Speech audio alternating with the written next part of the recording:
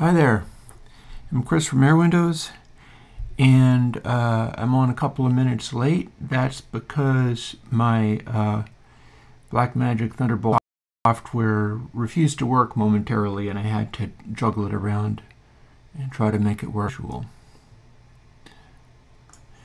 It's going to be a weird day. Got a lot of interesting things going on. I am rebooting a lot of technical work. I don't even know who is here because I haven't had time to get anything straight in my head as far as how this is working, but that doesn't matter. All that matters is I will get this together and we will have my live chat. And I'm also rebuilding my modular thing because I've learned some new ways of using it that I'm going to try to put into place. Let's see, I guess I do have audio. That's nice. And we'll get chat up, and we've got Bo in the chat. So hey, I don't think there's everyone, there's just like 3 people. I was not timely in terms of showing up today, but then neither is anybody else, so whatever. On that note, I was also going to bring a I was also going to juggle with this too. I did not remember to do this for the post plugin thing.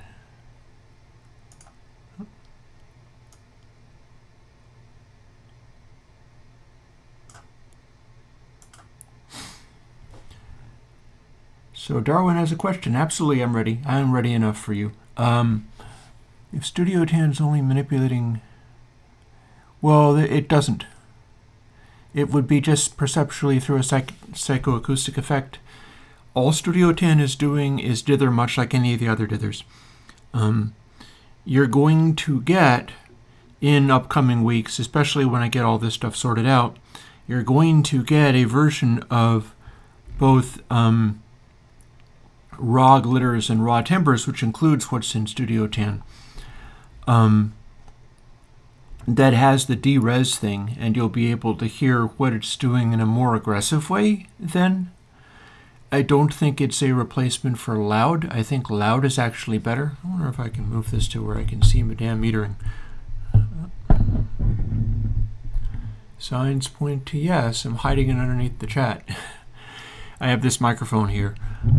It's this microphone. Kind of a crazy old monster. But it's an old Studio Projects, and I can have it right in front of me and hide it underneath chat. So that way, if I make chat disappear, you can see a bit of the microphone there. Oh, the YouTubey thing. It's all funny the way that works. You're constantly trying stuff and editing things. Like, I don't have the brighter lighting, but I feel like this is more of a low-key day for me anywho. I got a lot going on. I got a lot of reconfiguring. I got a lot of plugins to do. And I've been doing a lot of theory stuff, some of which I might be able to bring up in, talking about it on the stream. So, Wasbakwaza sounds like somebody from the Colin Benders crew. Waza! Why the prime numbers choice? I'll tell you.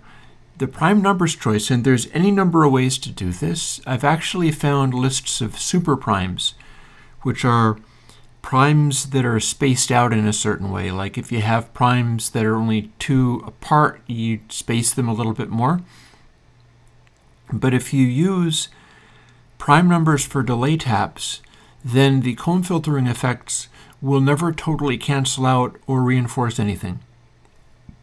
That's the way prime numbers work, is you'll wind up getting almost an all-pass-like effect where there is not a big amplitude difference in frequencies. It's not going to emphasize anything or cancel anything too hard. And that's relevant particularly in the really high frequencies So that's why the prime numbers choice. Prime numbers do that.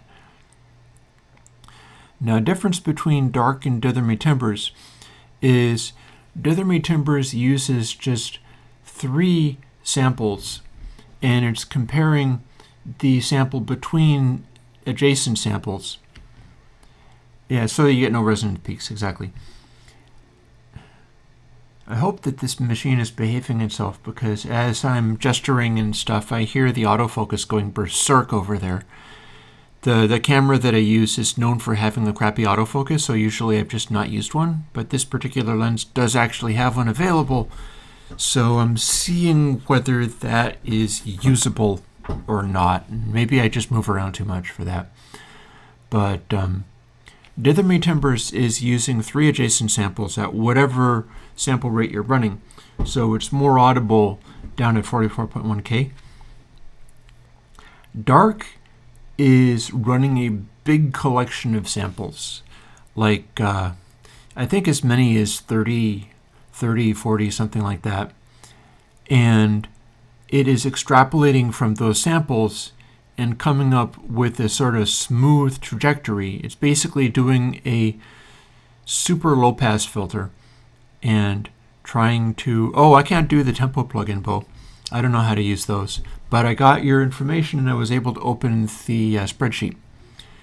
Bo is helping me out with the tempo stuff that I've been doing, where I found sort of nodes, different moods at different tempos, and they seem to be repeating in this algorithm. By the way, if I need to jump up at some point, guys, it's because I have some computer stuff coming in. Namely, today should be the day that I get the computer that could run VCV Rack and stream at the same time.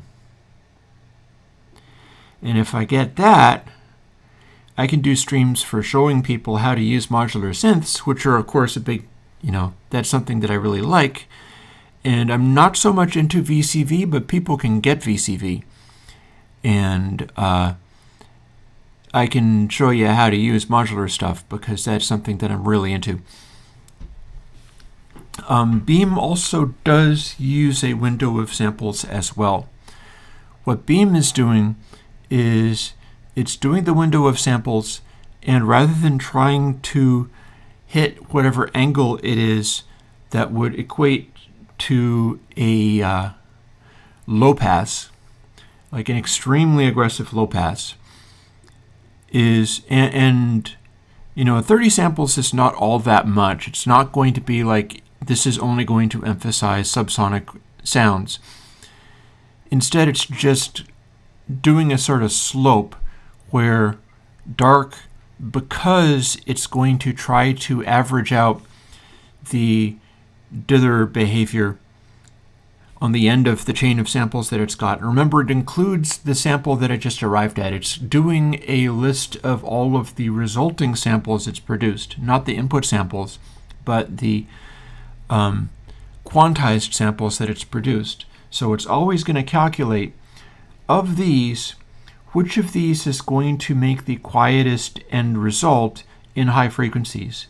How do we average these out in such a way that the next one that I choose is going to be the smoothest possible effect?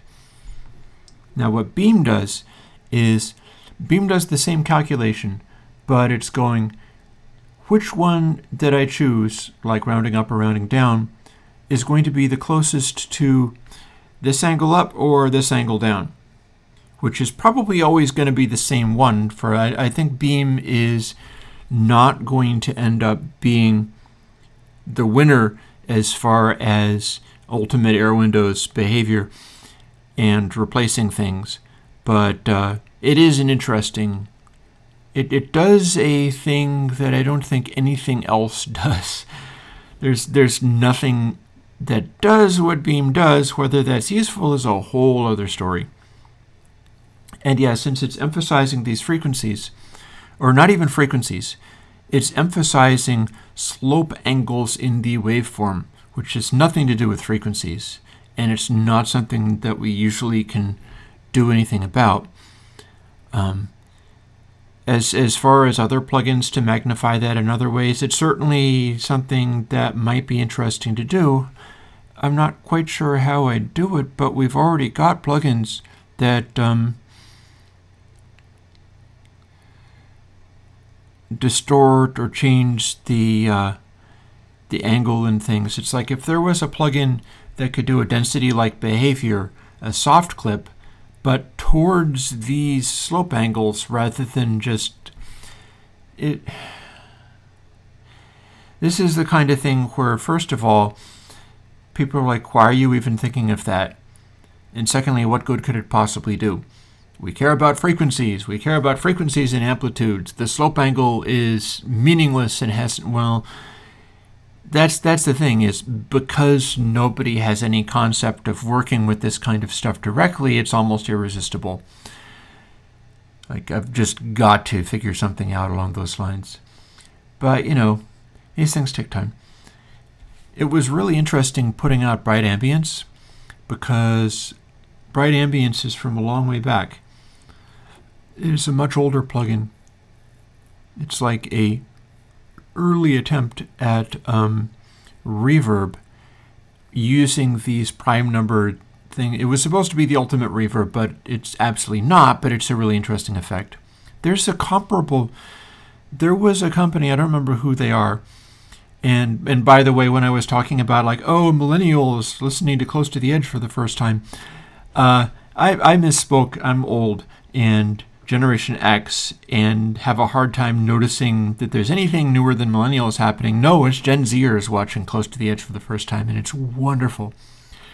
There's this little YouTube channel, like Andy and something or other, and it's these two college kids, like college students react, and they're doing apparently super well on Patreon. I'm probably going to join them myself so I can see some. They did a patron only of their reaction to 21st Century Schizoid Man. That's got to be worth the price of admission alone. I've got to see that, so I'm probably going to be throwing them a buck. But it's kind of like the Wings of Pegasus guy who does React videos, and he's a guitar player. He's considerably older. He's like probably maybe millennial, maybe a little older than that. But he has this thing where he's basically analyzing YouTube videos, and he does tons of that. And what I liked about him, although I didn't really stick with him, is just the positivity, like how he just had this really good attitude about everything. And these Gen Z kids, the college student Reacts kids, man, it's delightful, because as they keep listening to more and more challenging music, because people like throwing stuff at them that's going to blow their little minds, and as they keep listening to stuff, they're developing this really interesting musical intelligence. They're like learning things about production and arrangement and music, and you can see like the light bulbs going off everywhere, and they have wonderful taste. I absolutely love it. Like, it's all very well being super impressed by, I don't know, Dream Theater or something. And I like Dream Theater, but then if you can't also just freak out over Born on the Bayou by Creedence Clearwater Revival, there's something wrong with you. And these kids watch Born on the Bayou. They're apparently from Florida. They're like Florida hippies or something. Florida music kids. And they love Born on the Bayou so much. And I absolutely agree completely with them. So yeah, that's been fun. That's been taking up time that I should spend working, watching these a newer generation, a much newer generation, absolutely loving the kind of music that kept me alive for many years. In really difficult times, I needed something to cling to, and it was stuff like Close to the Edge. And I had it's like they're me. I had all the same reactions, and that became my lifeline for, sticking around in the world was, well, but there's this in the world, and I can listen to this music again because I have this record. And that's really important. There's very difficult times currently, and honest, my take on current events and stuff, it's like, well, I've seen worse, but that's typical Generation X for you. We've seen worse. Nobody really asks us, so it's like, whatever. But I like the idea of people finding joy in things, and I like the idea of, those lifelines, finding stuff that's amazing. Like my current ambition now is I need to make more songs like the one that I did, get better at it, because I clearly need to get better at it, and start singing on them as well, and do some stuff that like these Gen Z kids would like. Because I can see them liking all the same things that I absolutely love. And it's like, wow, it doesn't die. This comes back around. This is just part of the human condition that we can just light up over some of these things. So yeah, to respond to further live chat, because I see more stuff popping up. Beam is literally... I also missed how to use Starchild creatively. Well, the thing about it's like Starchild is a really specific little plugin. It is doing a very particular repeated delay kind of thing. It's weirdly like BrightAmbience, only in a coarser level and more controllable. BrightAmbience is this dense cloud. My autofocus is going so bonkers. I moved to I'm partly Italian. I'm not partly Italian, but I'm talking with my hands all the time, and the poor autofocus is like, ah. So, Starchild is kind of like BrightAmbience in that it's more coarsely spaced, but it has this densely packed block of echoes that can be... If I'm remembering Starchild correctly, because it's been a little while since I did that one, but it's designed to be sort of like that, sort of like this burst of delays, which then cut out, or maybe feed back the end result of the burst of delays into itself again. So what ends up happening is you don't use that as a regular delay because the spacing of it, I distinctly remember one of the things about Starchild is it's not just a perfectly even set of delays. There's a little irregularity in there. So what you do is you don't use it like a straight up echo. You don't use it in a rhythmic sense, you use it in a textural sense. And that's because there's a little bit of chaoticness to the distribution of the delay taps. I might have this totally wrong. Anybody can correct me if I've got it backwards or something.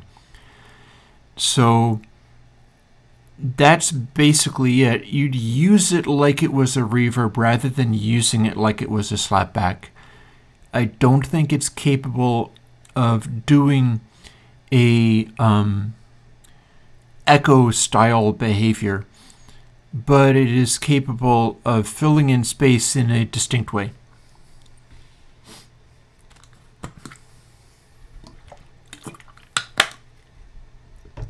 And Beam, I would not be at all surprised if Beam jumps between 2 or 3 levels of personality and behavior relative to the average level of the sound. Beam is a strange beast. It's not doing anything normal. So observe away. Maybe you can tell me things about what it's doing that I don't even know. As far as BPMs, I have not checked into how many songs are in 117 or 118 respectively. Although I found various, like if you search, you can find various databases which are not necessarily accurate that give you some of this kinds of information. Because the thing about it is that people throw numbers into databases like that willy-nilly and they don't necessarily have them right. And sometimes the songs wander, or they're not in a steady tempo, or they have multiple parts and you just assume that they mean the part that you remember. And the granularity of like 117 versus 118, bear in mind that I think the key zones here are the stable zone and the unstable zone. I can go and grab my most recent version. Autofocus, take me away.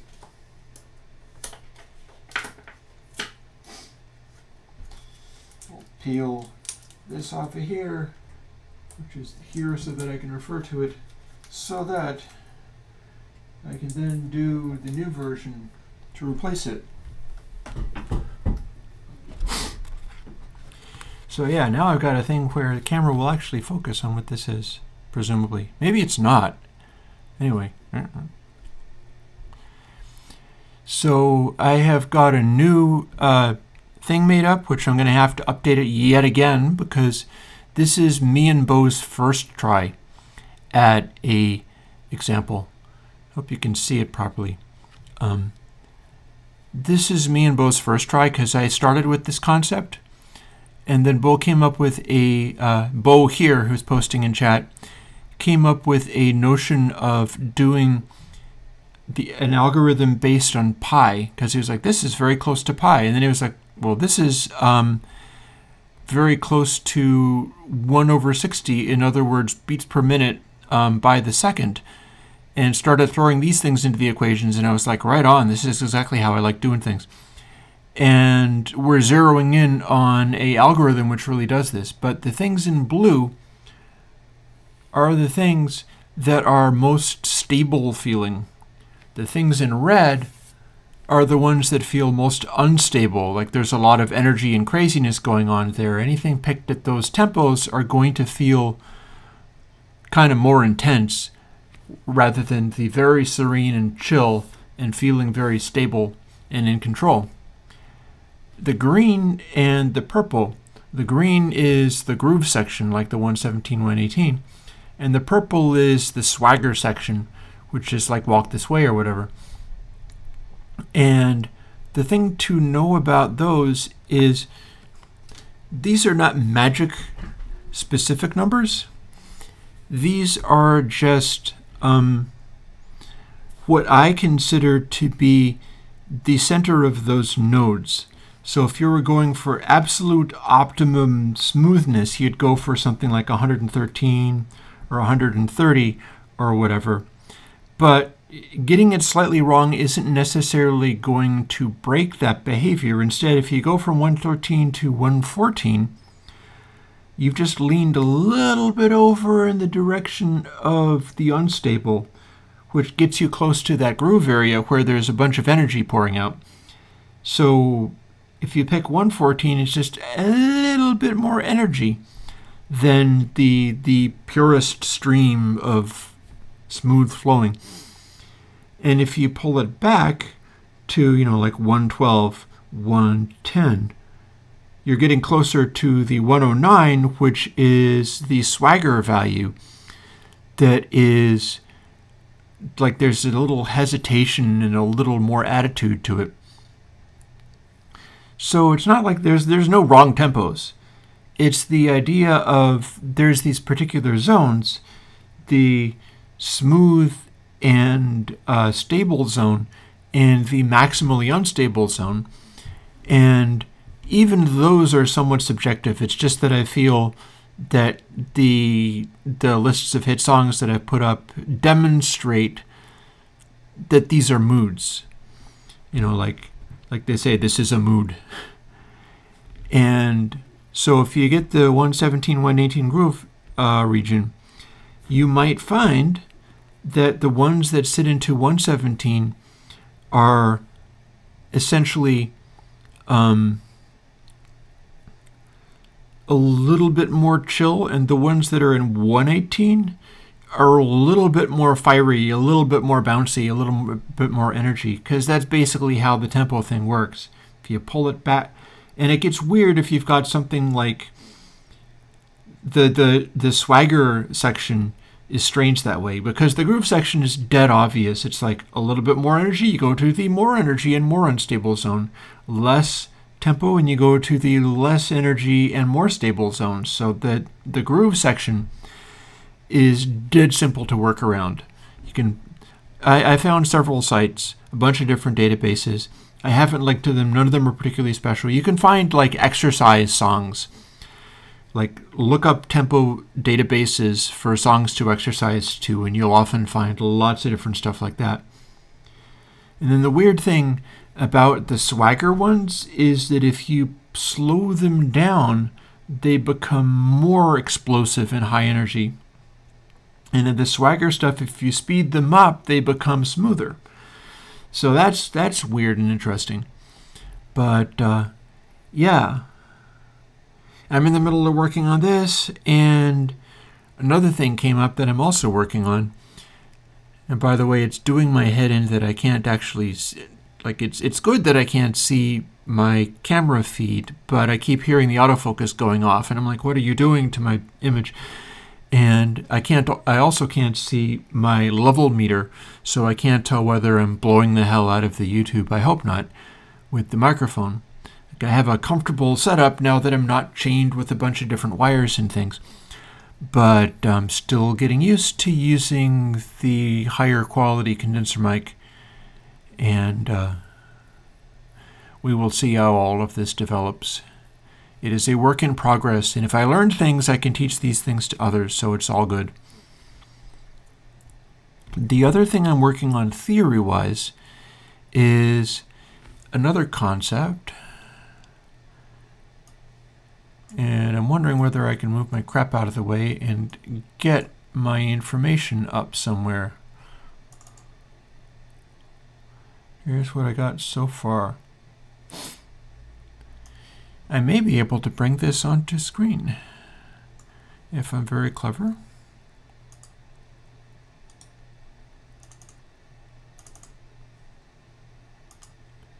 Let's see if we can't do this. I called this one Lyricist Cheat.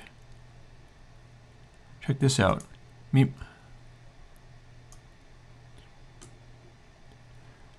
So you can't see me. I'll get this out of the way. Up at the top here, I also can't see chat, so let me fix that.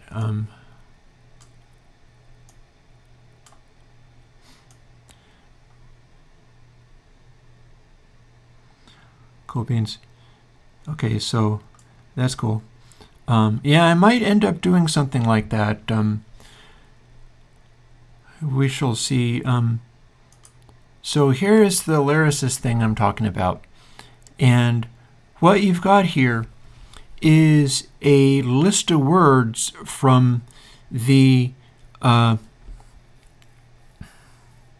XKCD Upgoer 5 text editor. Because XKCD did a thing where Randall Munroe was like, let's do things using the top 1,000 words in English. What can you express using only the top 1,000 words? And he did an entire book about this, explaining all kinds of stuff. And he also ended up having to call it the top 1,000 because the word 1,000 is not in the words. And I can probably fool around with this window, juggling with windows, as one does. I'd like to still be able to see chat in case somebody says something. But yeah, so this first line here in the text editor is the remains of what I started with, where I took the list of the top 1,000 words in English as XKCD had them. And these are what are in the Upgoer 5 text editor. And Upgoer 5 is a project that he did where he was explaining scientific concepts using only the top 1,000 words in the English language. So the Saturn V rocket, he did an entire page in this book that he did illustrating this rocket, but since Saturn is not in the words, he had to call it something within the words. So he called the Saturn V rocket the Upgoer 5 and explained everything about how it works in these extremely cumbersome ways that use only these very, very simple words. Like, explain like I'm 5 kind of words. And it struck me that that would make an interesting way to write lyrics. Because if you can write lyrics with only those words, they're probably going to be really damn approachable, and people will be able to understand what they say. And I bet there's a lot of lyrics already that stick to this dictionary. So what I did was I first downloaded it, and I sorted the words were already sorted, but I made it into one big paragraph, which is kind of like what you see at the top. And I have been going through and doing a rhyming dictionary out of this. But not just a rhyming dictionary, a cheap-ass sort of cheaty rhyming dictionary. And we're having some difficulty seeing all of this, so let me resize this some more. There we go. I'm going to have to keep moving this. Just a moment. There we go. So I started with this, and I've been going through and trying to break them down into rhyming words. Like you'd write a lyric, and the upgo or 5 words you could use that rhyme are annoy, avoid, boy, enjoy, join, noise, point, voice.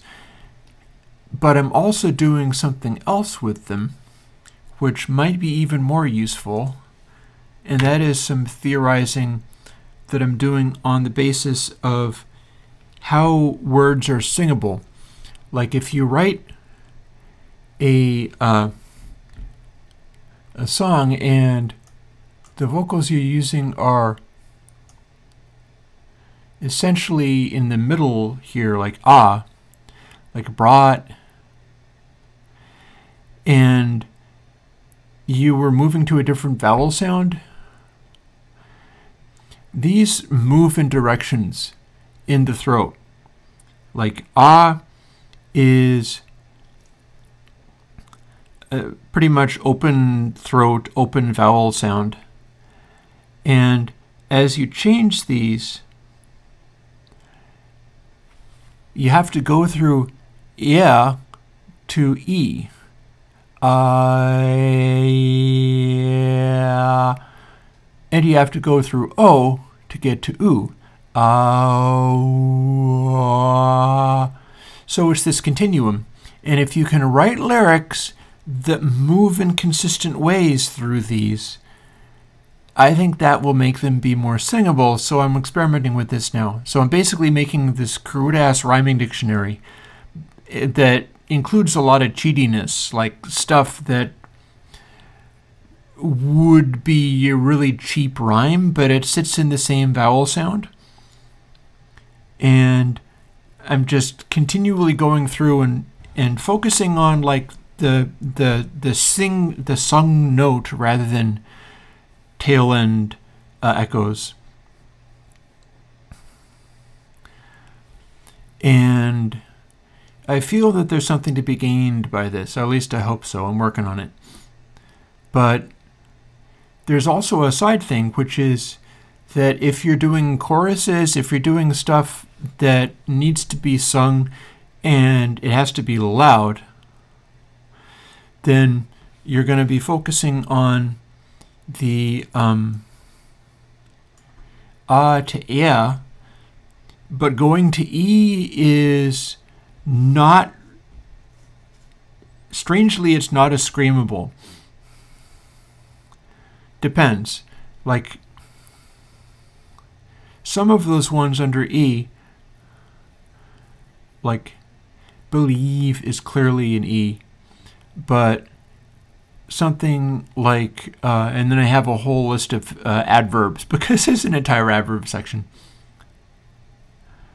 But something like, what was I trying to find? I saw something in there. I totes saw something in there.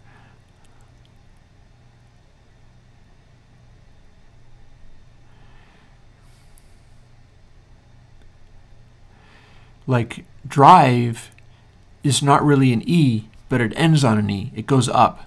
Drive. Hide. Hide. And the thing about those words, which are a little bit lower on the list, is that you can sing them and leave the E off. You go drive, and you don't go drive. And the cheatiness of this stuff, it's the key thing with singing lyrics, is that you don't necessarily have to pronounce everything the way the word is. You can totally fake it if it's more singable. And that stuff interests me greatly. I'm not sure that I'm necessarily good at it, but it might make it seem as if I'm much better at it if I start writing along these lines, so I'm always looking for a good way to cheat. I'm losing the ability to read chat. I'll just move it so that it's farther. So anyway, this that I will take off of the screen now is what I'm also working on, and that is taking many hours for me. But I'm going to be trying to go through all of these and finding ways to sit them in the rhyming dictionary in such a way that the cheaty quality of it is maximized. Like here we've got rhymes in the ah category, like brought, cross, father, and father, water don't necessarily have that same thing, but if you sat on that vowel sound, you could cheat and be like, yeah, cross rhymes with father. Got a problem with that? And if you could sing it in such a way that people wouldn't really blink, they wouldn't really cringe at that so much unless they were being picky and be, that's not really a rhyme, but we don't care. So let's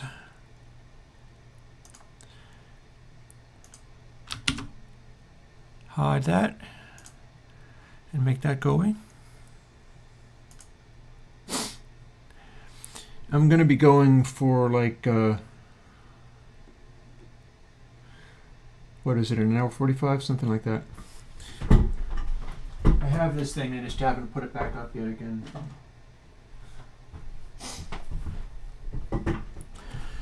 My little Patreon measurement does have us at an hour 45. So that means I'm going to go till like 12:45, I guess.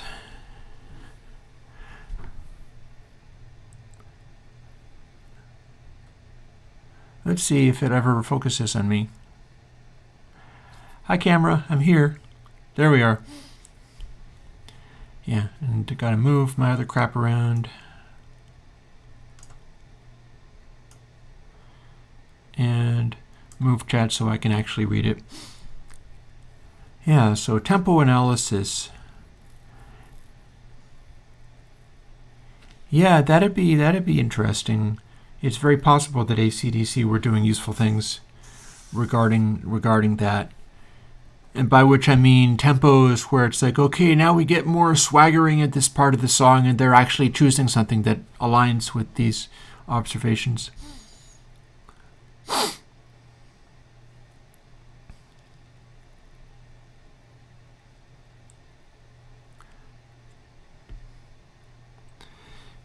So yeah, that's where we're at so far.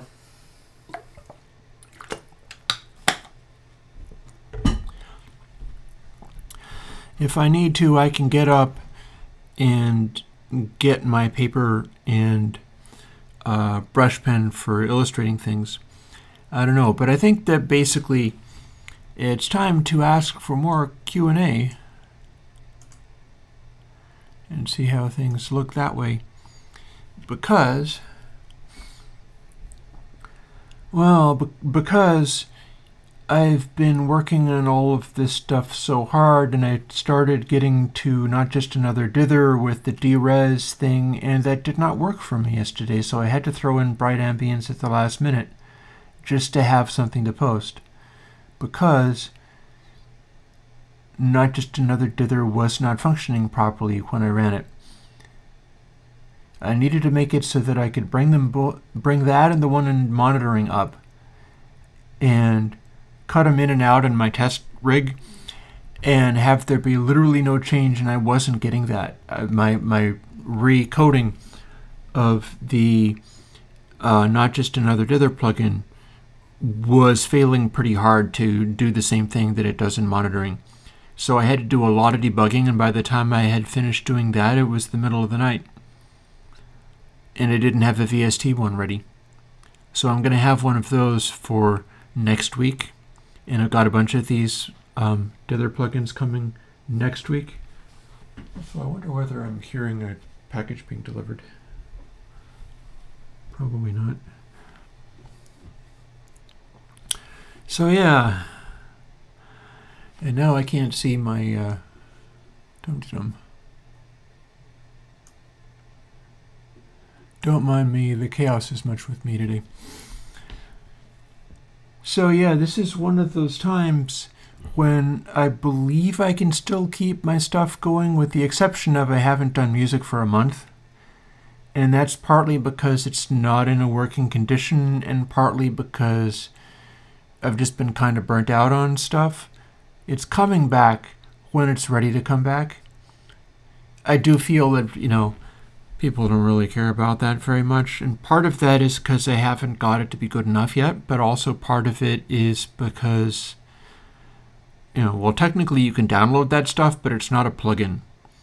And people like plugins, people like stuff that they can use, and people also seem to like these theory things when they can join in, which you can totally do. Like my initial concept of the tempos thing, this, that I was working on, Bo sort of took that and ran with it and started throwing out alternate formulations, which I liked better. So it's sort of like the community is evolving this.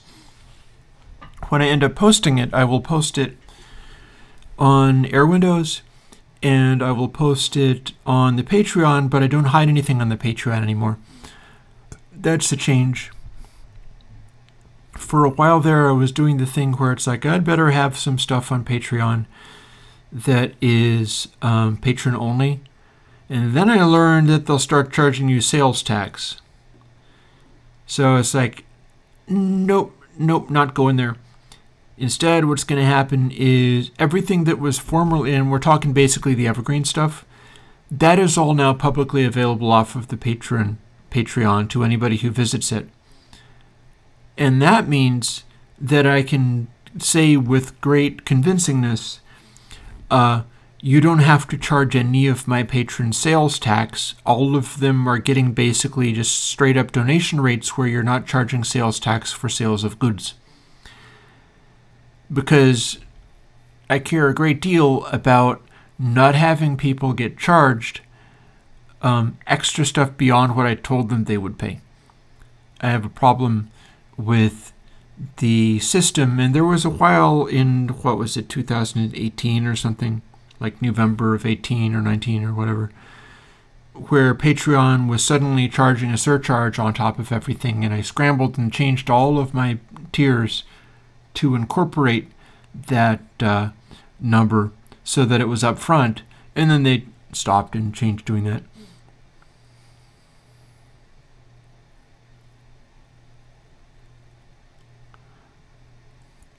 Chad is getting into some of these talks about Midnight Rambler and such.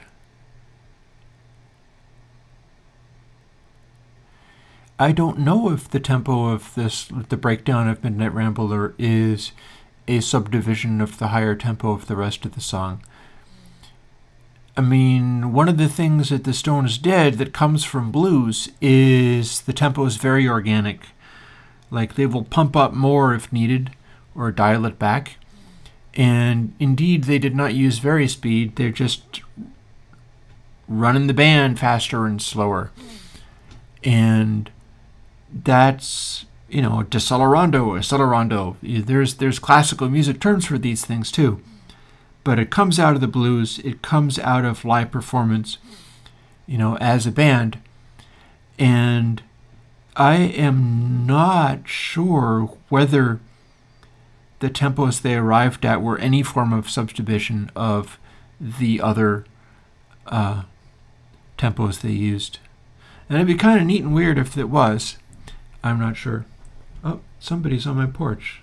Give me a moment.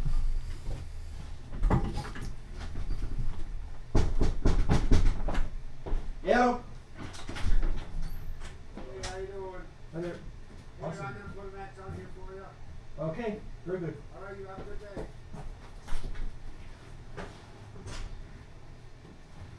Yeah, I'm sure.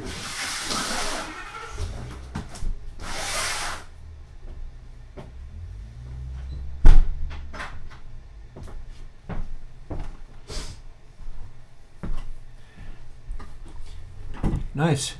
Fellow says, have a good day. Damn straight I will. That's the computer that could run VCV Rack and stream at the same time. I ain't setting it up right now, but I know what I'm doing with the rest of the day. So yeah,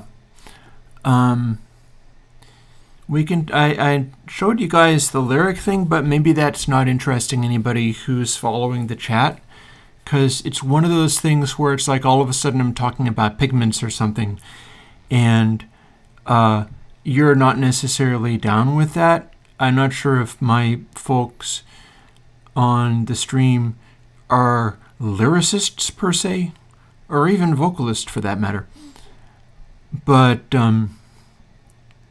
I do end up continuing to get into these things. Like I've spent a lot of time studying stuff like pigments and watercolors and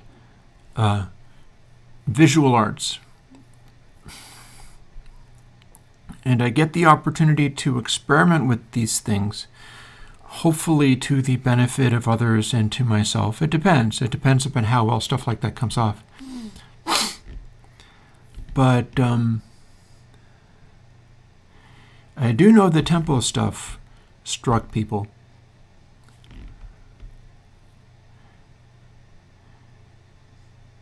Hey, John.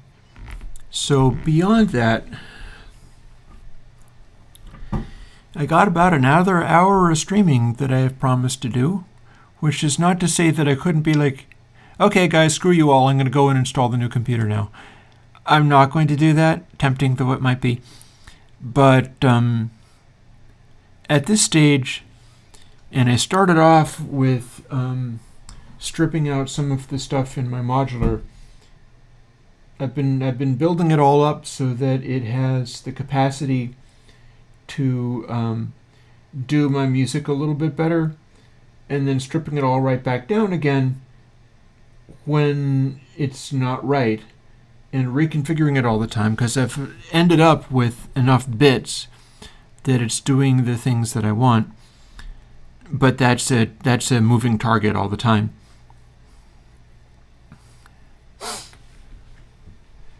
So between that being all taken apart, the new computer and stuff, I'm super distracted, so you're going to have to ask questions. I believe I will be able to answer questions, but as far as me making a cohesive narrative of where my work is at the moment, is going at the moment, I don't feel I'm going to be capable of doing that right now. So yeah, the most recent questions in chat are, did you get a new Mac? And Chris got a new machine. Hell yeah. Yes, it did. And with a bit of luck, I'll be able to expand what the streaming and stuff does on the back of that, specifically involving being able to stream stuff like VCV or whatever, being able to stream stuff that's also pretty taxing to the machine, like being able to stream, for instance, working in Logic. And I demo plugins and things in Logic, but it's not quite the same as trying to track to it, because if I was capturing a bunch of tracks at the same time, I am not sure that I would have been able to do that. Instead, I'm doing simple playback. There's a lot of possibilities. So yeah, and I know the VCV Rack is definitely CPU intensive, because I have had a, although I didn't know that an eGPU will help that. Interesting. But yeah, mega list of idioms ripe for the tweaking. I don't know, man. You got to get that through cultural understanding. I don't think you can do a rhyming dictionary of idioms. Andy, hey. Oh, that's another thing. The my Minecraft streaming on Wednesday should be easier, because with the replacement Mac, part of the purpose of that is so that I can do like all the different streaming, including like what I'm on now. I can do this live streaming, but I wouldn't be able to like play a game of Minecraft and stream that and have it be the same frame rate as streaming the Minecraft on an entirely other computer that can do acceptable frame rates, and then streaming it out a HDMI cable and capturing that like it was a camera. So I've been having to do things in this insanely cumbersome way so much of the time, and it'll be nice to not be stuck in this incredibly cumbersome setup. Like, as fun as it is being surrounded by all these weird computers and cables and things, there's also something to be said for trying to simplify the rig.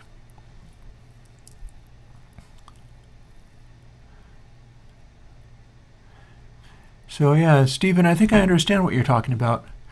It is not the cylinder thingy, and it is not a Mac Pro, but I was able to get a decently spec'd out iMac Pro, and that's going to need to hold me for a few years. But I think it will. I think it totally will. And we'll find out, won't we? I will report on whether it's able to do VCV Rack and stream at the same time, because that's what I will be doing if it can. We'll be finding that out. I'll be testing it out. And if I can do VCV Rack streaming, I feel that that is clearly a win, because there are so many things that I do in a modular setting that even though I can't I can't program plugins for VCV yet, because I can't build the environment that you need in order to program them in. I've got a user who's been porting some of my stuff. I haven't even been able to install their stuff on my machine, because the whole thing is kind of a big pile of splat at the moment. But that's me. That's my inability to program properly. So Stephen has been repeatedly raising the idea of a tempo syncopated factor, meaning maybe, I'm pretty sure what you're talking about is maybe they're switching from 113 to 130 to 150 without stopping in between. I think that would work. I think you could do that. And that's possible, but I'd have to measure it to be sure.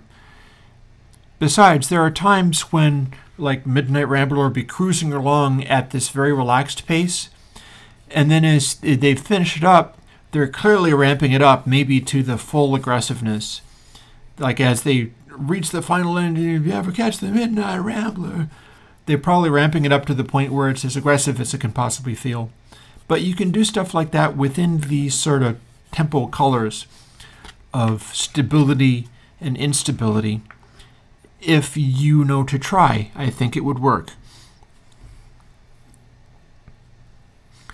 There's even points where it feels like they accelerate into a state of stability and groove, which is depicted by this stuff where if you're in an unstable state and you can accelerate upwards into the swagger zone and then into the stability zone, that is a increase in tempo that's going to feel like you're leveling off at cruising altitude. And if that's the desired result, then hey, rock on, basically. Especially if you're the Rolling Stones, then rock on.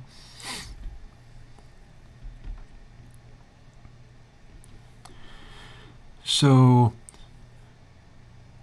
swing within a tempo having more effect than a tempo within a range of tempo. Well, swing is often irregularities in the tempo. Tempos don't have to be really rigid. Like the electronic musician Colin Benders has spent a lot of time, not constantly, sometimes he doesn't incorporate that in his patches, but this guy started doing modular lockdowns and he actually already had a good following, but he developed a massive following and an enormous Discord server, which is far more interesting than mine.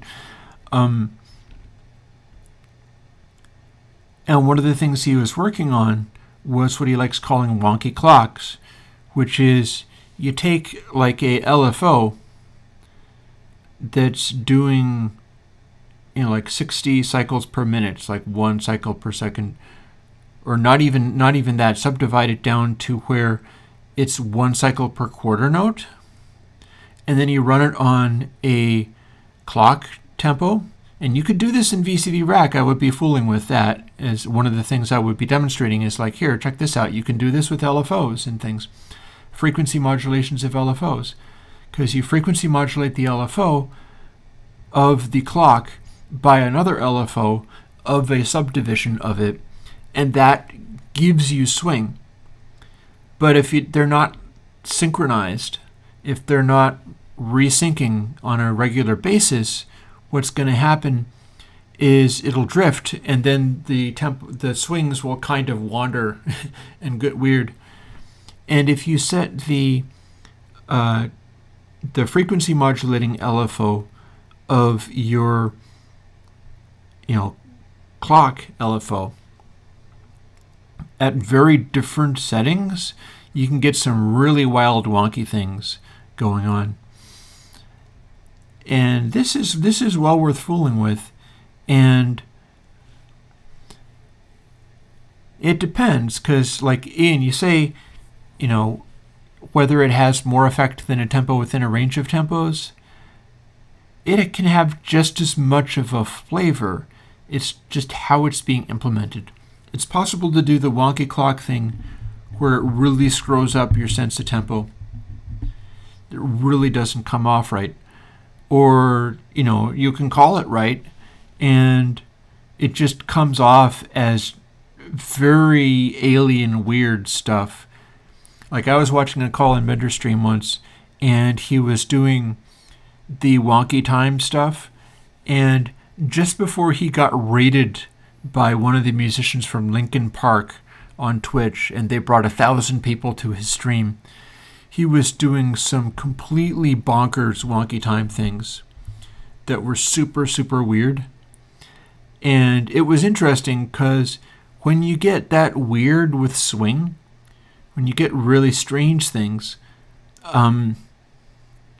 you can chase people away just as much as if you were playing dissonant notes, which I know all about. I've always done lots of dissonant notes, but wonky times can chase people away too.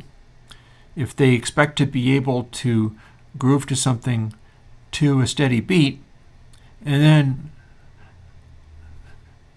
it's going all weird, they mean this is broken, and then they just tune out. But if you do subtle things with the wonky time, then that can, because I feel very much like people often consider humanizing time introducing errors. I don't believe that is the case at all. I don't believe for a second that humanizing time is a matter of just getting the tempo wrong. Instead, the thing about humanizing time is that human time or groove is essentially the wonky time. And I've talked repeatedly about how Ringo Starr is a great example of this, because Ringo would play along to the Beatles, and his kick would come in very aggressively. Presumably they would complain if he didn't. But then his snare, partly due to groove and partly due to the fact that he was a small guy and used really heavy sticks in order to be able to play loudly enough for them, his snare hand would come through more slowly, so his snare was often quite delayed in some of his best beats. It's almost like flamming against the underlying click. And then the kick drum is almost flamming, hitting early when he's really pushing it, when he's really driving it. But every aspect of that is rock solid. He's moving like a machine. It's just not a machine that is moving in perfect synchrony. Instead, it's moving in such a way that the backbeat, hesitates and delays. I've often been doing things with my timing on my modular rig, which is partly disconnected at the moment, but when I do have it connected, I'm always going to try to stick the snare drum on a somewhat delayed clock. There will be multiple clocks, and some of them will be like a tick early and some of them will be a tick late, and it'll matter a great deal as to which ones I choose. Like, only the kick drum generally gets to come a click early, and I'm often using a duller kick drum I'm often using a kick drum that is pretty slow and laid back and doesn't have a lot of punch on the front of it, but it's hitting early. And then I've got the snare drum and also my bass lines, whether that be other kinds of sounds or I've increasingly been getting into. In fact, I built the thing for myself. I built this for myself and even stuck a picture of it on Instagram.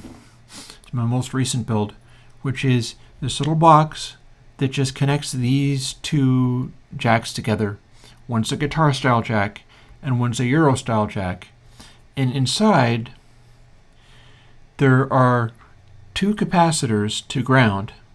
One capacitor to ground on this jack and one capacitor to ground on this jack, and then connecting them together is this inductor on the inside.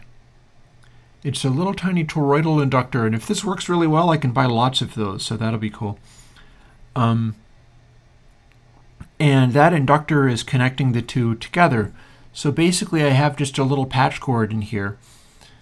It just connects the one thing to the other thing. But there's a tone control like in a guitar on the input wire. There's a tone control like in a guitar on the output wire, and then there's an inductor connecting them together, causing it to be a much steeper filter than if you just only had the one to ground.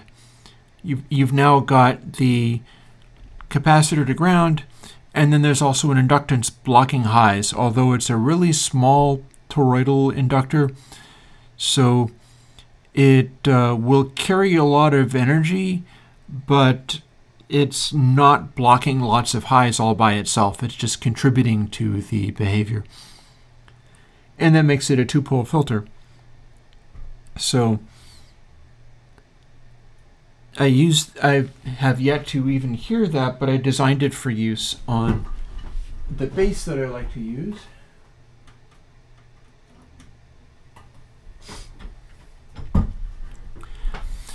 And I like to use a sine wave generated bass off of one of the chord organs because I work on those all the time. So yeah, I see there's folks talking about VCV Rack a lot more. So that's cool. I am pleased to hear that's a thing, seeing as I can sort of lean into that and start doing more with it. It's probably not going to replace my actual modular stuff because this has basically been my hobby for ages. I mean, even back in the day, I was building stuff out of parts. And as far as actually making music in a serious way, I like leaning on analog and hardware stuff. Again, one of my intentions is to make ways for people to be able to use that kind of technology, make ways for people to be able to order from me, like 8 4049 hex inverter chips for making guitar stomp boxes, or anything else that you could use those chips for, like there's this yellow filter thing that I don't remember the name of it now, whatever. There is a rather famous synthesizer filter that's made using the 4049 hex inverter. And I'm working on being able to get stuff like that into people's hands, although it's going to be somewhat cumbersome, and I don't know whether it's actually going to work or not, so I kind of have to avoid getting too loaded up with a million billion parts in the belief that people are going to buy them, since I can make them available at a more affordable price than usual. I don't know whether that's necessarily going to be a thing. Andy is asking, will there be any music stream this week? I really don't know. As you can see, stuff is in pieces. It's totally in pieces. And I got a lot of work to do on the getting the new computer together. I really don't know. I think it might be no more music for the foreseeable future until stuff gets together. I have a lot of work to do. Things are just not ready. I keep working more and more on getting things more and more ready, but there's so much to do. I got my little note cards for new ways of getting stuff together. For instance, I think I should be able to get stuff so that I can have my electric piano and guitar both go into the mix together, and that's not currently the case. I'm working on getting all these things together, and a lot of it has to do with that modular stuff that things are based off of, and that is very much under construction right now. Like right now, since this morning when I started reconfiguring it again, it's not even in playable condition, and I don't know if that's going to be any better this week. All I know is I'm working on getting it better, so when it does come back to life, it's worth paying attention to, because that's been the problem. The problem has been that I've been able to do this stuff. I've been able to show up like 2 times a week for close to 2 hours each time, and it hasn't been worth anybody hearing, so why am I even doing it? So I'm rebuilding it all. I think that's something that many people run into, especially in this day and age. Like, you can never tell. Those Generation Z kids that have been watching constantly, that are listening to like 70s rock and progressive warhorses, and it's so delightful to watch them discover. They claim that they're hearing it for the first time. I really don't know whether that is true. I feel like that could be just part of the story, but I'm not too worried about it. And there's elements of it that could be true. But how do you know when you have that on your hands, and when you're just wasting your damn time spending a lot of effort doing something that nobody will ever care about? That is a big question. And I've never been able to come up with a particularly good answer for that. Like, I think those kids are kicking my ass in Patreon, and I have been doing this line of work that I do for, what, like 30 years?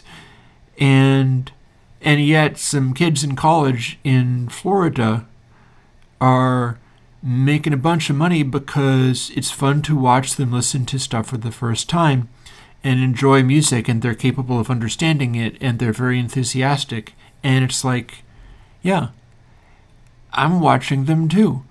So what does that tell you? So yeah, many big questions. And I like the fact that I can keep putting out plugins, and there's a bunch of people who really appreciate that. That is super cool. And not to whine too badly about people who are being superstars at Patreon, because that's partly, like, just before making this video, I watched them doing a video reacting to Eddie Van Halen playing live, and very insightful. But one of the things about that is Eddie playing live back in the 80s, it's very much a showman thing. There's not a lot of musical content there. There's some. It goes to some interesting places, but it's this little taste of, like, okay, a little taste of classical, a little wah, wah, wah, with the whammy bar, squeals and shrieky noises that blast the arena with sound. And he's like, draw, and then just sort of waits for the applause. He's like a circus performer. The rock and roll arena of the 1980s was basically a circus ring. And it's interesting, and I love the fact that these kids got that immediately. They were like, he was being a showman. There's some music in here, but it's not really about being music in here, but he was being a showman. And then they also watched a Dream Theater, and I don't like to rep on Dream Theater, but they watched a Dream Theater video and had a few criticisms on the basis of the people in Dream Theater were not playing with wild abandon. They were playing this really detailed stuff, which they totally were. It was super difficult, not pushing beyond, like, it was all coming out very neatly orchestrated, as Dream Theater likes to do. This is Mike Mangini era. And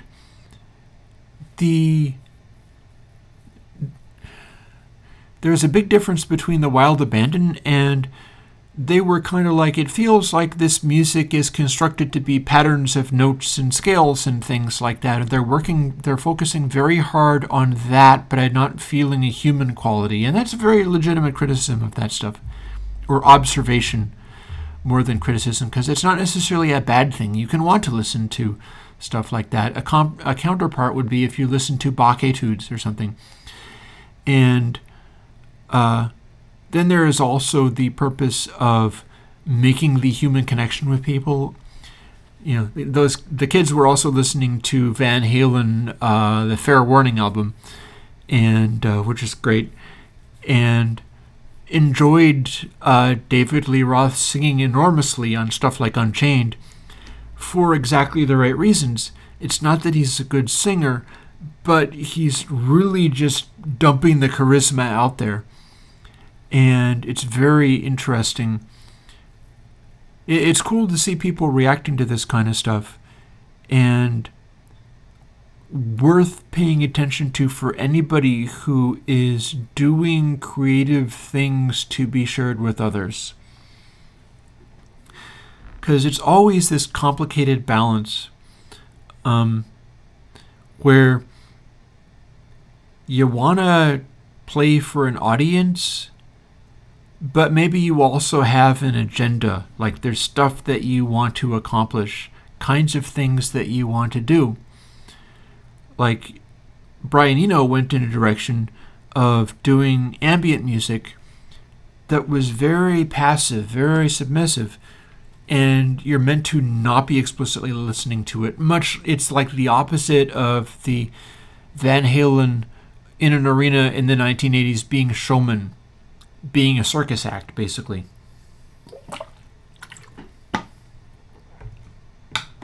The opposite of that is Brian Eno ambient music, where you're not supposed to pay attention to the music or the musician at all.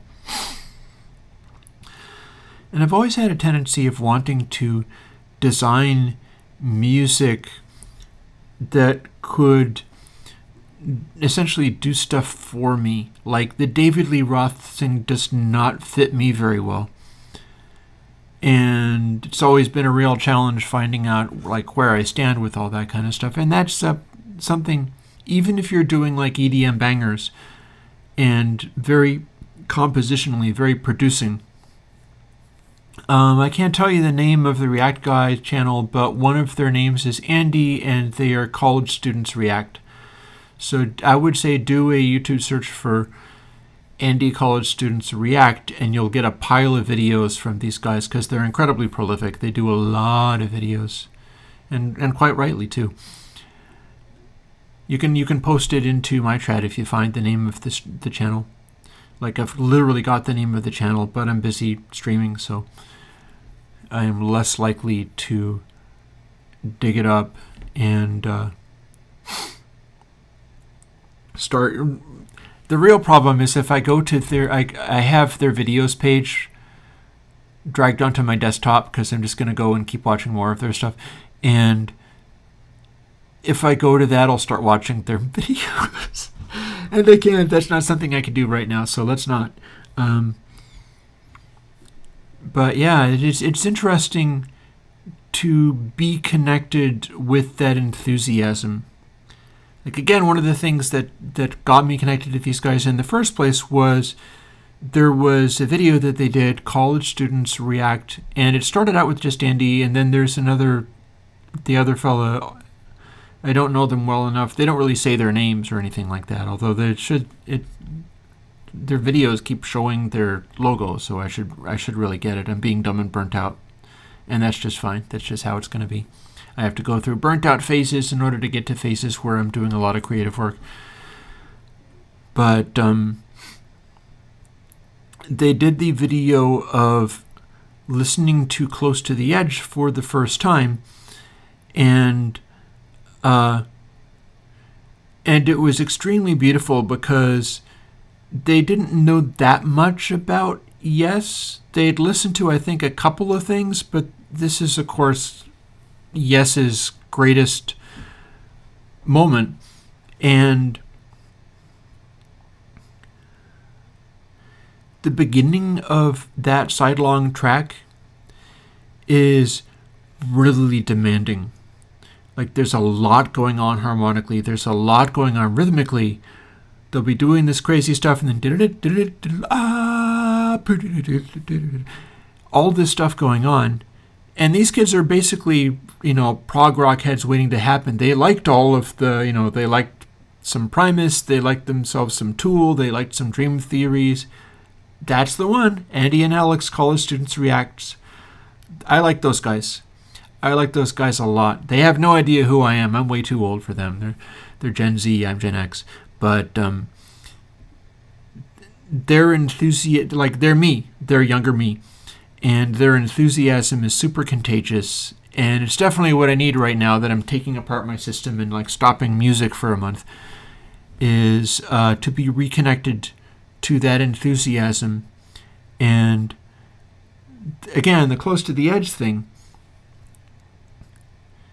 their observations are really cogent. I mean, they might be college students, but, they don't simply react. They are analyzing. Their observations about stuff, I think, are pretty damn spot on. I'm liking that aspect of it. There was also another fella where he also did a listens too close to the edge for the first time and reacts. And his observations weren't nearly as cogent. Like, Andy and Alex are good at analyzing what they have just heard, as well as being enthusiastic at reacting. The other fella was not as cogent as far as talking about what he had observed, but it was also beautiful to watch him silently listen to all of Close to the Edge, because it's always fun listening to Close to the Edge. But then as they got to the final bit, and, it's now that it's all over and done, down to the sea, down to the sun, now that you find, now that you're whole, seasons will pass you by. I get up, I get down. That, the other fellow who watched it, he was, like, on the verge of tears at the final moments as it went into that last bit that he'd never heard before. He was, like, on the verge of tears as it brought him to that peak. And then the ambient noise comes back in, and he starts settling down, like, wreathed in smiles. And then as he started talking, he basically got himself back together again and was arguably too cool to be on the verge of tears or anything. But there was that moment when the music hit him and took him to that particular point. And, wow. Like, Andy and Alex didn't really get hit that hard by it emotionally, but they were lit up like Christmas trees on this stuff. It was amazing. They talk about being lost in the sauce, partly because, much like many college students, they're like, oh yeah, we're really freaky, and they're Pink Floyd stoners or whatever, most likely. And, like, Andy started off the entire channel by listening to Piper at the Gates of Dawn by Pink Floyd for the first time ever. So, yeah, no, the King Crimson video is on their Patreon because that's one of the videos that YouTube will not allow them to post. There's apparently a bunch of stuff, and I ran into this immediately because the first thing I tried to do was Beatles. It's an act of complete arrogance and willfulness even to attempt it. But I thought I was going to start the Evergreens thing on YouTube with Beatles. I didn't even finish the stream before they had me black. But their King Crimson 21st Century Schizoid Man is on their Patreon behind their paywall, I believe. And there's also stuff that they've got on their Patreon. They've also got some stuff that's been rehosted on Vimeo because it wasn't intended to be paywall only, but it also got kicked off of YouTube, so they rehosted it on Vimeo. And I watched some of that stuff too. It was very interesting. Andy, Chris listening to your songs for the first time video, what would be bonkers? I think I'm not nearly as good at that kind of stuff as these kids. Like, what you would get with me is I would be able to analyze very well, I think. But also, if it was working well, you'd have my eyes jittering like they sometimes do, or I'd be blinking super fast, because that's what happens to me. If I'm listening to music and there's a lot going on, especially if it's high-frequency information, and there's a lot going on, blinking is said to be like mental cuts in the movie scene. Walter Murch, a noted editor, I think it's Walter Murch, did a book on film editing. And in doing this book, he was analyzing how you make cuts. Why do cuts seem natural in film, since there's nothing natural about it? You're showing a film up to one point, then you're showing a completely different film. Why do we consider that to be natural? Why is that in any way plausible? Why don't we just get frustrated and be like, ugh, it keeps showing different movies at me, and yet we register it instantly? Well, if you look at something and then look at something else, your eye will instinctively blink as you change position of your eye direction. Like, you look at this and then you look at that. If it's enough of a shift, it's very likely that your eye will blink, especially if you're not thinking about it, as you move your focus to the new thing that you're looking at. And then your eye opens, pointed at the new thing, and you feel as if it is a continuous arc of looking, but in fact, there's been an interruption. Your eyelids have come down, cut off your vision, and then come back up again. And the thing about it is, I don't remember the damn thing I was talking about. I'm sorry. I'm very burnt out at the moment. It's been a lot going on. That will keep happening from time to time. At least I can keep putting out plugins, right, guys? Dirty has a question. Love your plugins so far. Can I make a decent master with just Airwindows plugins? And if yes, which ones would suffice? I should think so, yeah. If you have a truly great mix, purest gain would suffice. People don't understand what mastering is. The idea of mastering is getting a second person to hear and evaluate your mixing and audio and adjust it in such a way that it will communicate to an audience. Mastering is not a make stuff louderator or make stuff brighterator or something like that. It is a very specific concept that is increasingly ignored, and that doesn't matter. So you need to rephrase your question. If you're asking, how can I make stuff just super loud, that's not necessarily a good question, because these days you don't necessarily want to. Like, if you go for a super loud CD style master, it's just going to get turned down on YouTube and stuff anyway. And if you're doing, I think the most coherent observation is if you're doing a master on the same speakers in the same room, in the same environment that you did the mix on, you're completely wasting your time. That said, I can give you an answer. The one Airwindows plugin you want for this is monitoring. And by that I mean, monitoring is capable of taking your environment, even if it's the same thing that you mixed on, and putting it in such wildly different context that you're forced to reevaluate. If you take the master that you've got, you're playing it, and you're like, this is what's supposed to go out to the world, and you're in monitoring, and you switch monitoring to subs only, all of a sudden you're hearing nothing but this just earthquake sound. And it might be fairly distorted depending upon if you've got stuff too loud, but it should be coming across at about the same volume or maybe a bit louder. And you should be able to still sort of get a sense of what the music is like. If you're only hearing like bass and you have no kick or anything in there, or if you're only hearing kick and everything else is just completely gone away, that might be an indication that you want to change something. Same for slew only. Slew only, you'll hear nothing but the highs. You'll hear nothing but brightness. And if it's like, oh, there's nothing but cymbals here, or why are my guitars 5 times louder than I thought that they should be, that tells you something. By the same token, if you put on peaks only, that's going to give you a really strange, unusual sound, but it's a sound where if there's stuff that is excessively loud, it's poking out of the mix, but you didn't really think about it very much because it sounded right at the time, it's going to exaggerate that really aggressively.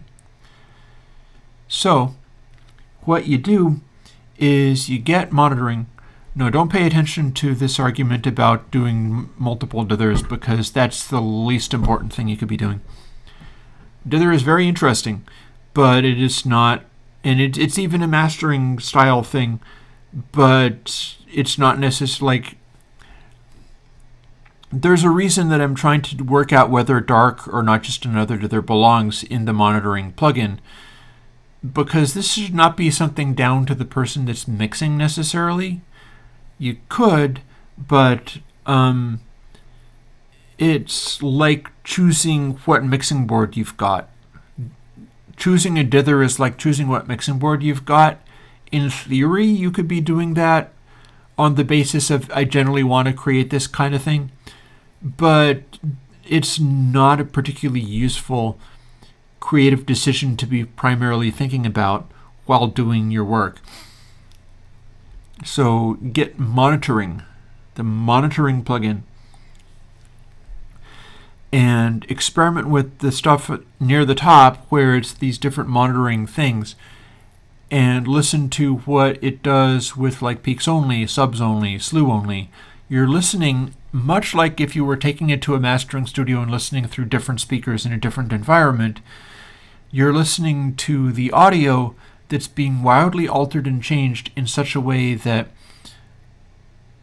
there's useful information that can come out of that, and you can compensate for stuff that you learn. And this is nothing new. People have always done things like this. You can listen to your mix and go in the other room and lie down on your back on the floor and hear what that sounds like regarding, you know, if your mix feels weird when you're in another room in the house lying on your back on the floor, then maybe that's telling you like, okay, the bass is too heavy over here. If I go back to the normal position and I adjust for that, maybe I can make it so that no matter where I go or what I do, it's still going to basically work. And that's more like mastering than like experimenting with different dither plugins or whatever. That's more of a sideshow. It's more of a gear designer thing, honestly, which is why I built it into monitoring. Monitoring always runs through my current best word length reducer. At the, like, this was not just another dither for a long time. And the idea there is this should not be a, like, let me pick the best 24-bit dither for this particular song. No, you really shouldn't be doing anything like that, because there should be one that basically does things correctly and lets you focus on stuff that's going to be more obvious. And that's very possibly dark going forwards, but it's been not just another dither for some time. And we'll see how this continues to develop. But yeah, did I answer the question, seeing as it's now like a little past 12:30? We got about 10-12 minutes or so to go before I'm done with my stream for the day. Did I answer your question as far as what plugins for mastering?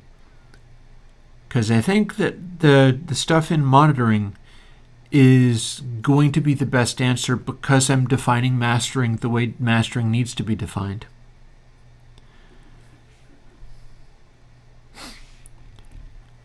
And Andy, I'll tell you, as far as what plugins are coming out next, I've got a lot of these dither revisits, a lot of this like dithers with the 24 16-bit switch and DRES built into them, which means that not only do I need to finish doing the not just another dither and having that replace the one that's currently there, but defaulting to, like, if you put the new one in and then loaded up old stuff, it would do exactly what it did before.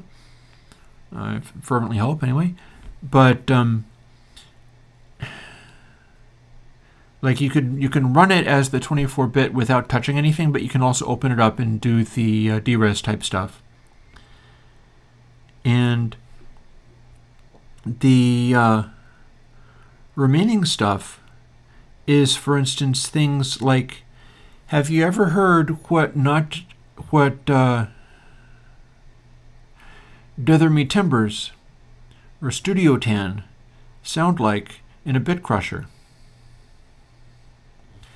Because those are not as refined, they're not the final thing, not like Dark really managed to nail it, but I've never had those as part of a bit crusher before. I think it might be a kind of a good idea. I think it might be kind of nice. People might find that if they were building sort of their virtual, they're building a virtual Akai, like they're building a virtual MPC, so they want to work within the box, but they also want it to sound like these vibey old machines, and they want to do a certain amount of bit crush in order to do that, but rather than use like Logit's cheesy bit crush or whatever, you're using an Airwindows one with a continuous control on the amount of crush that you get to have. And it's also running Dither Me Timbers or the Studio Tan. And applying that as well as applying the bit crush, and then you maybe dial it back until it's subtle, or maybe you make it super obvious. But it seems to, that's going to be more and more obvious the coarser the bit crushing gets. So it might get to where it's really making a striking tonal contribution to it. And I have a bunch of, like, my TPDF needs to be in this, Paul Dither needs to be in this, Tape Dither needs to be in this. And that's the thing, is I've got a bunch of those to put out, so I think I'm going to be progressively putting those things out. As far as guitar bass related plugins, that continues to be something that is sort of in long range planning. I have every intention of doing those, but I don't feel that anything that I do is going to be nearly as good as getting a real amp and using that. I really just, like, I don't buy in the box guitars and basses. I just don't. I will run a DI bass in conjunction with an amp. I'm also working on some of that stuff. Like I'm working on getting a better microphone for my guitar rig, and I'm waiting on that. That's also going to be this week, I think. But when I have got that, I'm going to have to take this entire thing apart, basically pick up the electric piano and put it somewhere else. That's going to be joyous. Hopefully I don't break my neck doing that. Take apart the ISO box, put in a condenser mic into the ISO box rather than the 57, because I'm doing the William Whitman thing of basically hitting on 57s and using better quality mics for everything and the same kind of mic and the same mic for everything. I'm increasingly buying into that kind of thing. And when I have the guitar thing set up with the condenser mic in such a way that it sounds good and right, it'll make my guitar sound less like, oh yeah, modern metal 57 SM57 rip, and my guitars will start sounding more like Beatles, where they did mic stuff with fancier mics because they were, EMI, and they were miking things with the proper mics for stuff. So my stuff will be leaning more in that direction, more Beatlesy, less 80s. And when I've got the guitar set up to do that, which is going to be a pile of work that way, I also need to take the bass. I'm not sure you can see that. You can kind of see the bass. I need to do a sample set of that Rick bass with my DI/guitar amp setup with the roto sounds that I've got on it, because I'm about to replace them.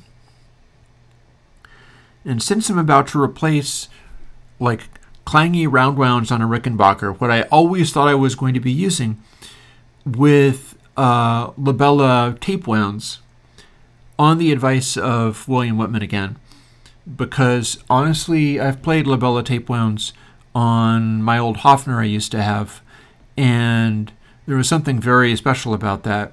And the cheap-ass Mustang bass that I've got sitting over there also runs tape wounds. And I just have an intuitive feeling that I can do the Chris Squire bass miking rig, which is 2 pickups, 2 inputs. It could be 2 different amps, but otherwise, neck pickup goes DI, and the bridge pickup goes to an amp that's like a guitar amp. I've got that. I used that on the track that I did. I feel as if I was maybe lacking a little bit simply because I didn't have the roto sounds yet, but I was also doing a kind of clangy tone, and I'm not sure that's really where my bass stuff resides. So I need to do a set of samples so people can have a sample instrument of a Rickenbacker bass mic'd up and set up this way, because I'm not sure that exists. I'm not sure anybody has. Let's call it a Rickenbacker bass sound where there is a DI on the bass pickup, and then the bridge pickup, the clangy stuff, is going into a guitar amp that is slightly distorted, or just, turned up all the way, and then recorded down to, say, a stereo track, so that you have your stereo mix on the sampled instrument, but then you get to run it through something like Golem and adjust the positioning relative to each other, adjust the balance, get them down to a mono. You'd basically be running those into Golem. And I don't think anybody's done that. I think that it should happen. I think you should be able to have a sampler instrument, like an ASX24 instrument. We will see whether the modern Logic sampler produces stuff that other people can use, or whether it produces stuff that's like Logic only or some bullshit like that, because I think it is possible that they do. Oh, and now we have a sweary stream. Oh well. But hopefully not. But I need to do these recordings so that people can have those, so that people can download 4 free sampler instruments, including like a progressive rock bass that is really what you would get and want. I can even play it using like my fingernail as downstrokes, like it was a pick, which is my way of doing that kind of pick style thing. But I can do that with such forcefulness that it'll come off like a Chris Squire bass line, because I have observed enough of his stuff to know how he basically played and did things. And though I could not play like Chris Squire, I can sound the string in such a way that it will come off like that and be part of your sampler instrument, and then you can program it, and there'll be a Rick bass in there doing the thing that you need. So, and I need to do that before I put on the flat ones, because the question about are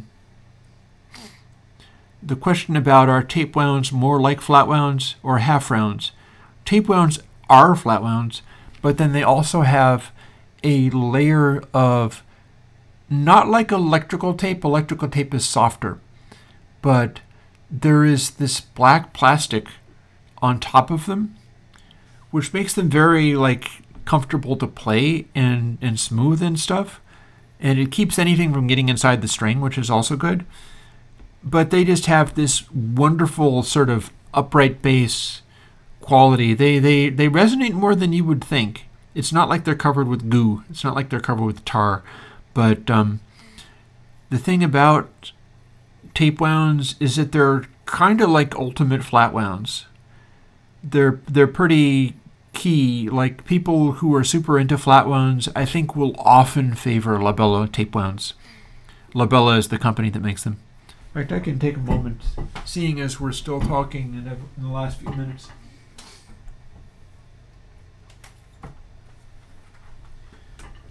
This is what to get.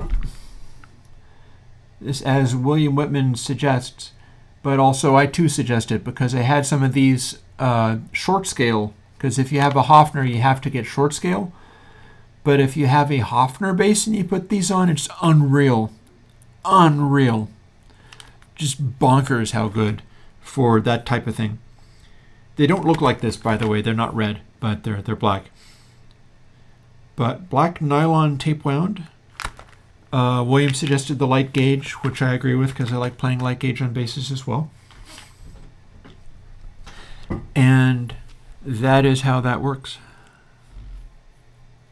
So let me scan over chat while we're winding to a close here. So I have much to do today. I'm going to be very distracted for the next week, but that's fine. We'll get through all of this and I'll have cool new stuff and I'll be able to do cool new stuff like VCV back streaming and such.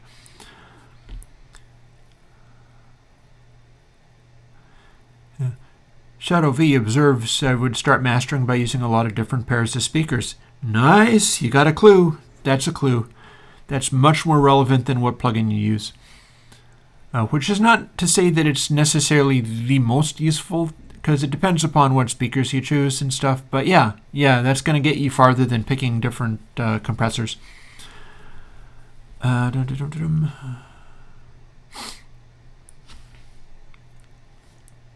I remember I was talking about blinking, because when I got on that rant about blinking and the film editing, basically what I was saying was, if you see, and you've seen this on videos of mine before, if I'm listening to something, like listening and reacting to people's mixes and such, which I think might be an odd choice, but if I am fixedly listening and then I start blinking insanely fast, it means that many thoughts are bouncing around my head.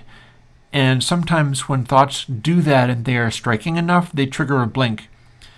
So I'll do this like crazed blinking at times when I'm critically listening to audio. And I noticed that Alex and Andy Kid's doing a little bit of that too. But that is evidence that you have triggered enough thoughts with me quickly enough that I'm reacting on a visceral level rather than just sort of disinterestedly thinking about stuff. Like if I'm listening to your music and it's like blankety, blankety, blankety, that means you're doing something interesting in there. And it really got my ear. It really got my attention. And it is subconscious. I cannot intentionally blink as fast as that. Instead, it just triggers. It just kind of happens. Darwin, if your mix didn't use console, you should probably mix using console or remix using console, because if you add it to something, it will just change the balances of things, possibly to an undesirable effect. So mixing through console is pretty critical. I do have hopes of bringing out some new console stuff, which is not necessarily going to be right away. The experiments I was doing with the Lavry capture modes, like the transformer and tube and stuff that's built into the Lavry, I dropped that because the one that I chose, the transformer mode, also was developing a sort of low crackling noise in the background of my sound, and that was coming off of the actual converter. I don't know whether that's part of the algorithm or whether it was highlighting something that I need to get looked at in the Lavry. I'm not really sure. I do know that when I switched away from it, the slight crackliness in the bottom of the mix basically just went away. So I was like, okay, not using that. But it did remind me that the tube thing was compressing in one direction and like expanding in the other. And there are ways I could do that in a console system where you could take a channel and offset it slightly.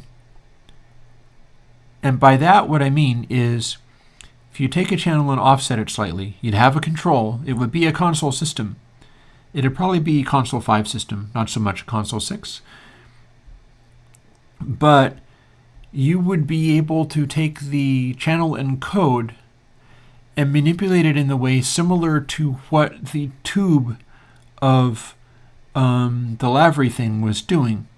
You would get more second harmonic distortion. And this is also the case for like a microphone I'm looking to get, a big old microphone upgrade that could be quite exciting. But that does the second harmonic generation using FETs. And the thing about the possible console upgrade is there would be an additional control that would be essentially offsetting much like the single-ended triode plugin does. But if it's in a console system, that means you would be having the console behavior, but you could dial in a little bit of second harmonic, like second harmonic warmth or whatever, and a little bit of amplitude expansion on the other side of the second harmonic. And that, because it's part of the console system, that seems really interesting to me. That seems like that could come in real handy. And I had not thought of doing it before, so it might be worth a try. We shall see. So Doughty or Duty, the SP1200, I tried to get there once. I tried to make a 1200 plugin once. I called it BitGlitter or ESP, and didn't really succeed at doing that. But it was the basis of some of my plugins like Drez. And I don't know, I can see whether maybe it's possible that some of the ones I'll be coming out within upcoming weeks will be what you need for getting there. Like, for instance, if it turns out that using the Drez function inside Studio Tan, for instance, is the style, or indeed, you've already got access to Dark.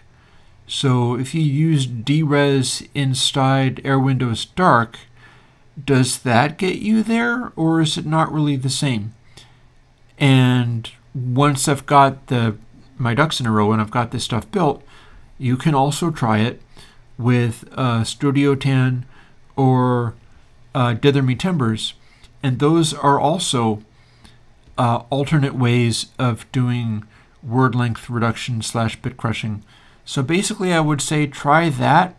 I'm never going to do a thing that is like, oh, this has this SP1200 faceplate, but I'm often doing things where it's like, well, what if bit crushing sounded cooler and more interesting?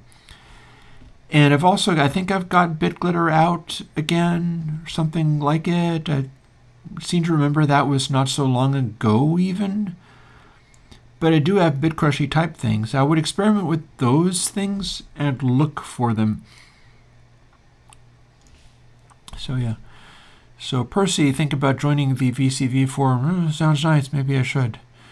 Because I would be needing help getting the dev environment set up. I have failed repeatedly to do it. I mean, there's lots of things that I could do, and the guy that ported some of my stuff over had working examples of things, and the thing about it is if I can get the dev environment set up and stable and working where it's not going to be changed out from under me or whatever, and I can build one plugin, I can build them all. I just haven't gotten to being able to build one plugin yet, and it'll take me a bunch of time to build them all. But that's basically how that works. And one last question, one last answer, seeing as it's overtime. It's like past my bedtime. I'm not using bedtime, but when was NJAD changed, and what exactly changed, and what remains to be changed? Well, the thing about it is that not just another dither got debugged. over the course of some time. Early versions had a bug in where there was a algorithm controlling code where values would get larger and then you would cut them back, but the code for checking whether you should cut them back had a bug in it where it was like if something equals 0, which is always true or always false or whatever it was, it did this thing where it didn't do what it was supposed to do. And so there was a bug, and it still functioned, but it caused it to sound different. And then when I re-examined it, I found, oh, hey, this is a bug. I can re-implement this in a different way. And it was doing the same thing, but better. So I felt that I had upgraded the sound of it, and that's the current version. And what remains to be changed? Not much. What remains is I need to put it into the original plugin so that it has the 24/16-bit switch and the DRes control so that people can explore it a little bit more. And that could end up being like the SP1200 styly thing. That and maybe some simple filtering or something. And lastly, Shadow, why do so many professionally recorded rock or metal band mixes sound like they're being played through an AM radio? I'm not really sure. That would have to be more of a Chris Reacts, like show me stuff that I can play on YouTube, and I will tell you what's going on with that. That could conceivably happen. I know that the Wings of Pegasus guy was getting that to happen on a consistent basis. I think if you refer to things that are already on YouTube, you're less likely to get whacked off of the channel and have copyright strikes thrown at you, because otherwise the other person would have gotten copyright struck too. But as far as, I don't know what being played through an AM radio sounds like, but I will tell you one thing, is that if you like really extended range and what you're hearing is just abrasively mid-rangey stuff, that makes things louder.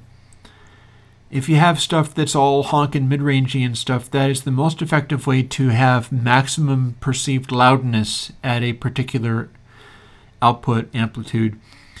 And so that could be being done on purpose, and it could be getting done just to make all the guitars and things seem louder. And that is a choice. It would be a combination of all the compression and all the mastering technique and all the EQ to the result of making things sound as loud as possible at any given moment. Alrighty, so I think that will do for now. It's been real. It's been a thing. I hope to continue to have better camera and computer and all of the above, and I'm looking forward to getting that stuff. I can make some of this easier on myself, I feel, as far as being able to work with it. Like right now I have a camera position all weird and goofy because it's sitting in front of my screen, because the screen's wider than the resulting screen will be and stuff, and it's all kind of ridiculous. Working on it. So on that note, it has been my Q&A, and anybody who wants to catch up with me on Wednesday, I might have the new compy able to play Minecraft and stream on Wednesday. That's probably the first thing I'll try. And so you can catch up with me there and ask me how that went. And I'll talk to you guys later. Bye-bye.